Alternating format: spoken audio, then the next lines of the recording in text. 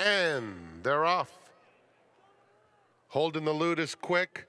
It's My House has speed now and up to take the lead. Then it's Red Flag racing between rivals in third. At the rail, Tigre de Sluggo and Clem Labine is at the back of a compact group.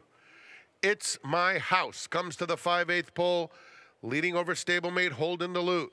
Then Tigre de Sluggo at the rail.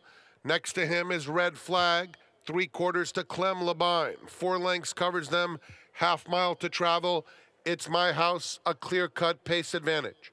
Leads at a length and a half now. Holden the Lute second. Red Flag, Tigre de Sluggo, and Clem Labine. They're coming to the 3/8 pole with It's My House and Holden the Lute 1-2.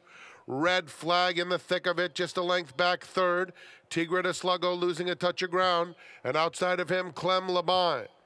Holden the Lute takes the lead while in hand at the quarter pole.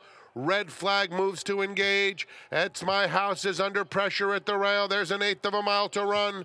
And Holden the Lute opens up 2 on Red Flag. Center of the track, Clem Labine, a 16th to go. And Holden the Lute opens up with authority. Holden the Lute is clearly best. Hand-ridden to a 4-length victory. Clem Labine nails Red Flag for the exacta, then Tigre de Sluggo.